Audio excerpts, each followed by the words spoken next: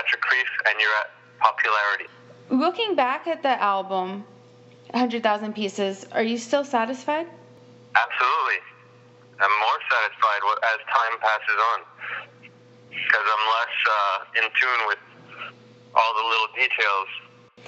Were you ever nervous about returning with the solo album, or is releasing music always a joyous experience?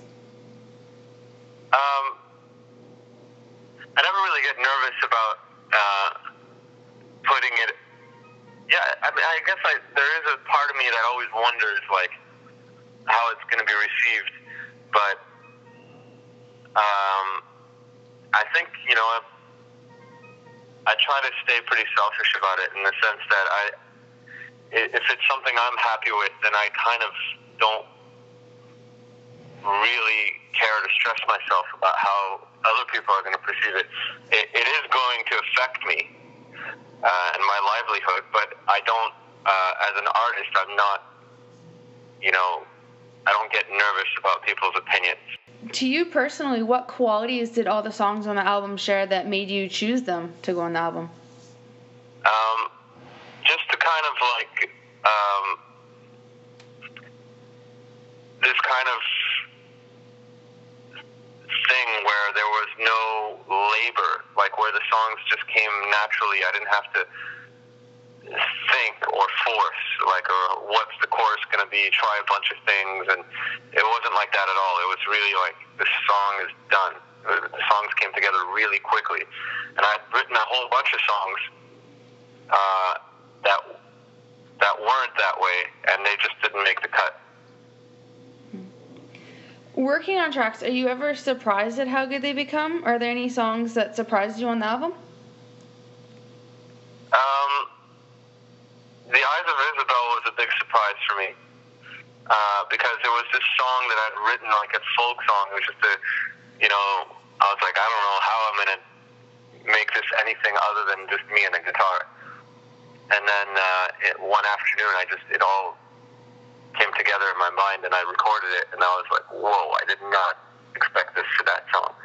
Songs that I didn't see how they would exist outside of just a man with his guitar. Mm-hmm.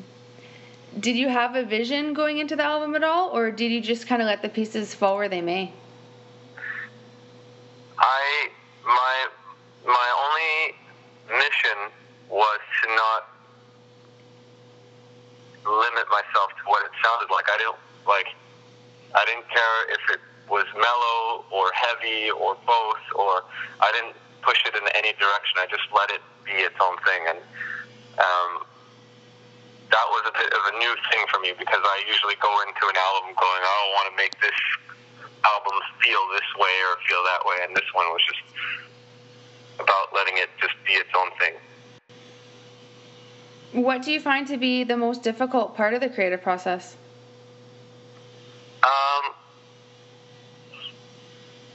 Honestly, it's usually things that people might think are menial, like, sequencing the album, what order the songs are going to appear in, or, just things like that are the parts that I end up stressing out over, or the artwork, or the, just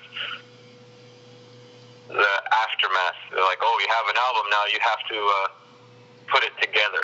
How do you know when a song is going to be good? I just listen to it. I mean, I record I record a song, and like it usually happens on my voicemail or on a voice recorder on my phone, and I record the idea, and then the next day or a week later, I don't even remember it. I'm like, I think I recorded something the other day, and I go back and listen to it, and every time I listen to that idea, I don't remember it. It's like I'm hearing it for the first time, or like as if somebody else wrote it. And because of that, completely forgetting it, I'm able to listen objectively and be like, oh, this sucks, or this is great. It's like it's not even my own at that point. Do you find it hard to listen to other music now? Like, do you find that you're more critical? I think I'm less critical now than I used to be. When I was younger, I was just programmed to hate everything. that I heard. I was just really angry at what was going on around me. And now I'm able to draw some inspiration from, even things I'm not crazy about. I'll be like, well, I really like the way that snare drum sounds. I'm looking for things to like now when I used to look for things to dislike. My outlook is a little different. What are you trying to open people's minds up to with your music? Nothing in particular. I'm just trying to expose myself in a very real way, and just not put up a front of being cool or tough or anything like that, and just hoping that connects with people that are not really up for being bullshitted anymore. Who or what do you think has helped to shape you the most in the last year? There's been a lot of things. There's been in my personal life, just been a lady that's changed my life, and in my creative life, there's been a lot of inspiration from different places that aren't necessarily musical, but visual. What are your hopes for your music? Sustainability. Like, I just want to make music. I don't care about gold Bentley, I just, I want it to reach people. I want people to be happy with it. I want to be able to continue to please those people. What do you feel has been your biggest challenge as an artist?